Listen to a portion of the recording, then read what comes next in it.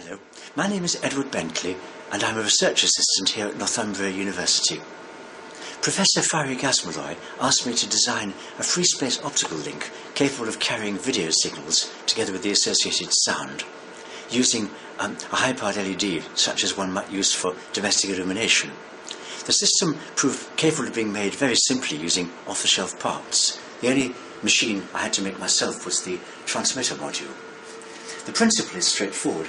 You play a DVD in a PC computer and acquire the output of the DVD player through software called VLC, and this compresses the signal to between 4 and 5 megabits per second. Then you feed this into the Ethernet card within the computer and send the signal to the modulator here, which switches the high-powered domestic LED at about 11 megabits per second. The signal then is transmitted down the glass tube to a straightforward commercial receiver here, and the signal from the receiver is sent to a post amplifier and then back into the receiving computer and through the Ethernet card, from which the VLC software installed on the second computer decompresses the video stream and produces the normal 30 megahertz or so video signal used for feeding into the center monitor.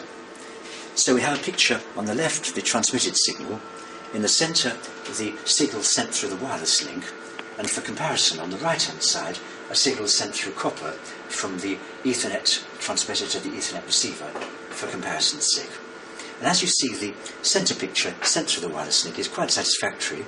If you interrupt it like that, it stops, and if you pull your hand away, it starts again.